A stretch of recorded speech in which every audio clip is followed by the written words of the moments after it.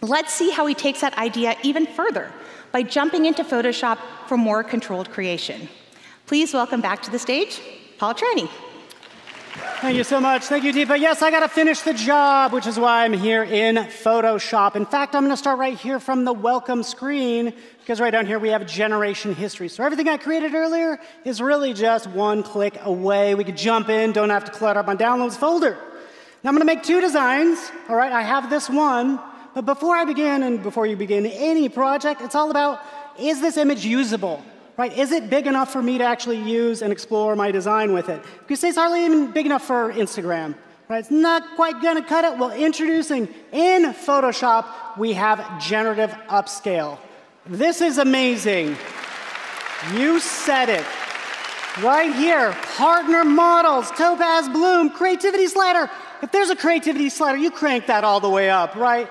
2 to 4 times the size, upscale that bad boy. That's what's happening right now. Don't have to wait for it. I'm going to skip over just to save us on time. This exact same image. Here's our before. Right in here, we could see this like so.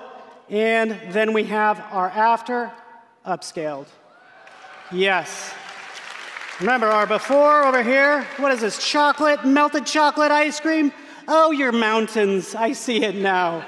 Scrolling down. Right over here, you're like, oh, what is this mush? This is the creative upscaling. It's like, okay, it fills in those details and those rocks and everything where it needs it. Yes, salvaging images. I could use this now is what I want to do. Hey, something for you. You're not doing space stuff. Something closer to home just for fun, right?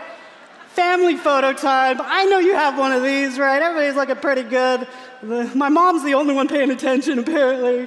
Right? You have this at home. You're like, oh, help us all. Well, right in here, generative upscale. Topaz, again, these partner models, we have Topaz, Gigapixel, and face recovery, right? Maintain those characteristics, right? And I can upscale it. So here's our before, and there's our after. Beautiful, right? My mom is beautiful. To this day, she is beautiful. Again, you guys interested?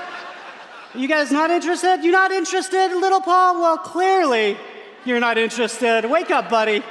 He just wants to nap. But this is so powerful, generatively upscaling images with partner models. So again, we got holidays coming around the corner. Just put that in the back of your brain. All right, let's move on. It's right over here. We're going to work on this design. I said I need to make two.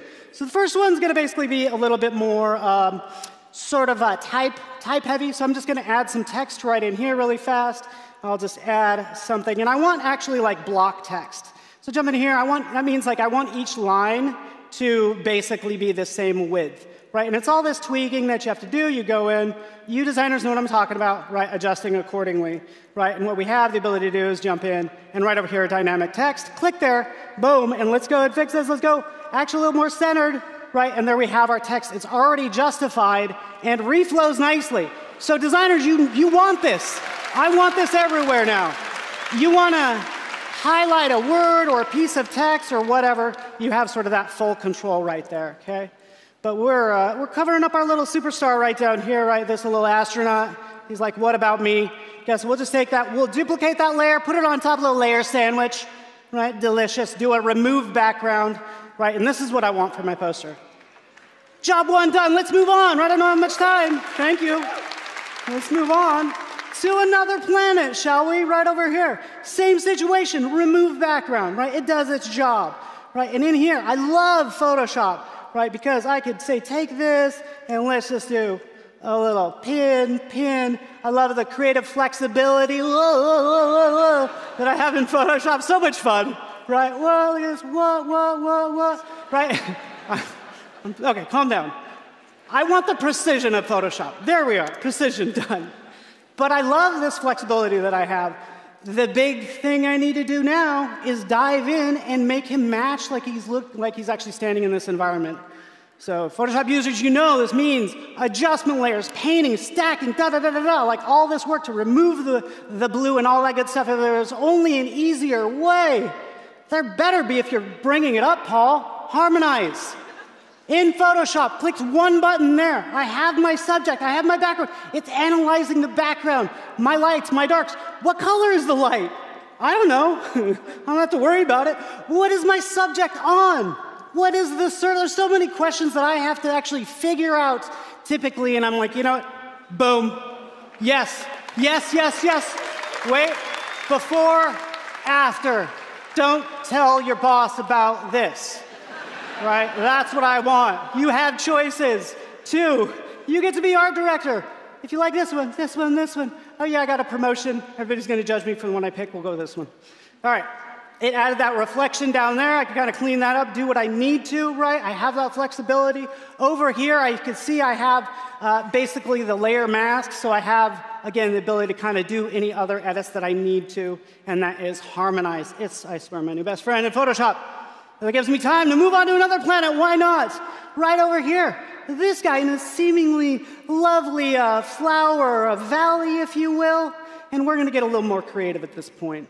I'm thinking it'd be cool to kind of jump in here, and I'm just painting with the selection brush, because what I want is I want vines crawling up, maybe crossing over him, and flowers kind of climbing up on his helmet, like so, and using this selection brush to control exactly where I want these flowers and vines to go. Now, what am I going to add? I'm going to add in some pink flowers and vines based on whatever model I want to choose. So partner models in generative fill. Flux Context Pro, Gemini 2.5, right? Picking the one you want, clicking generate, and it's actually going to go ahead and take that. I like that sort of freedom to use these partner models, picking the one that's going to be best for this job, and I still have that precision, defining exactly where I want this. Oh, look at that. Oh, what incarnation happened?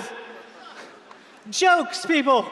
It's fun. Look at this. Covered, it matches the flowers down there, right? And this is generative fill with partner models, right? So that's looking pretty good. I like my little guy. He's looking great. Let's just take this. And now what I need to do is kind of bring these two together, because I have these two worlds. So let's do that right now. We'll just get creative. I'll kind of flip this and kind of work on this design a little bit more with a little gradient. As we can see, I'm just going to blend these two together, okay? So this is my second design. If you think about where we started, right, we've done a lot. Let's flip this world around. Ooh. All right, back to right about there.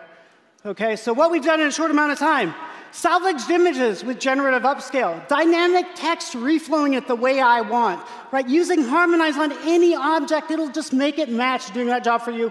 Generative upscale using partner models. We've done a lot, but we're not done. So much tension. What's going to happen? What's going to happen with those two? Guess what? We could take this directly from Photoshop into Firefly. So that's what I'm selecting now. Anything you create in Photoshop, just send it on over, and then you get to boss it around, which is what I'm doing right now. It will load it up. You could pick the model that you want.